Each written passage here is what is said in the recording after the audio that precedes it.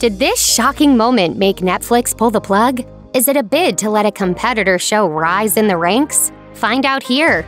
If you're a fan of The Great British Bake Off, otherwise known as The Great British Baking Show, well, you'd better act quickly, because you've only got a little while to binge some of the earlier episodes of the show. Netflix have recently announced that they will soon be removing all 10 episodes of The Great British Baking Show, The Beginnings, from its service. The Beginnings is essentially a repackaging of Season 5 of The Great British Baking Show, which was broadcast in the United States by PBS in 2012. However, the show aired in the UK as the third season of The Great British Bake Off. So the people listed as Season 5 contestants on PBS are named as Season 3 competitors by IMDb. In other words, though, this is the season that John Waite won. Regardless, what Netflix now calls The Beginnings will end its run on American Netflix on New Year's Day. So if you've got a hankering for some old-school baking featuring the show's original lineup of judges and hosts, you'd better get cooking soon. Of course, why Netflix even feels the need to remove this version of the show from the platform can only be speculated upon.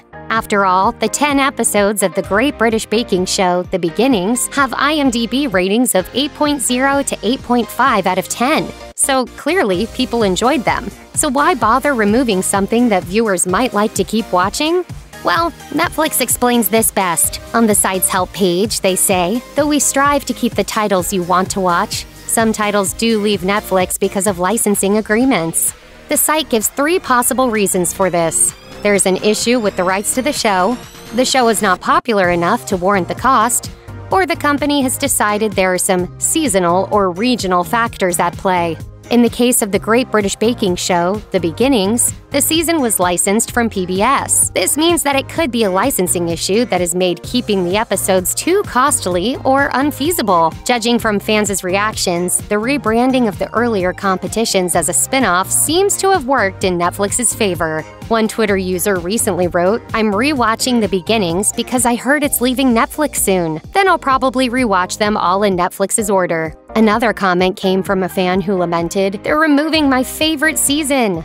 However, it's also possible that Team Netflix believes that there's no need to pay PBS if the streamer can recreate a similar magic with a new show. And, as it happens, they've got one. School of Chocolate. School of Chocolate is even more wholesome than The Great British Bake Off, in that it removes the elimination process in favor of celebrating the students' learning process. Still, while Netflix's new baking show might fill the void for a while, it won't replace the memories of Bake Off. Indeed, it appears that the show has provided a safety blanket of sorts for many fans during the upheaval of the pandemic.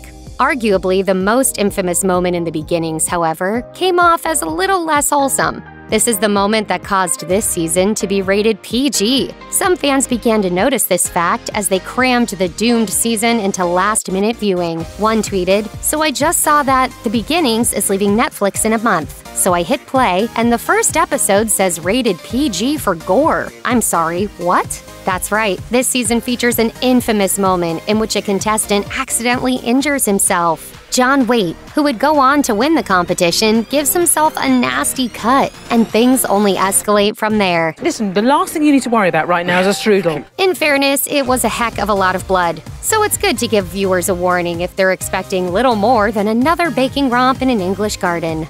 If nothing else, though, this incident means that The Beginnings will always hold the title of The Great British Bake Off's goriest season. Check out one of our newest videos right here. Plus, even more mashed videos about your favorite food shows are coming soon. Subscribe to our YouTube channel and hit the bell so you don't miss a single one.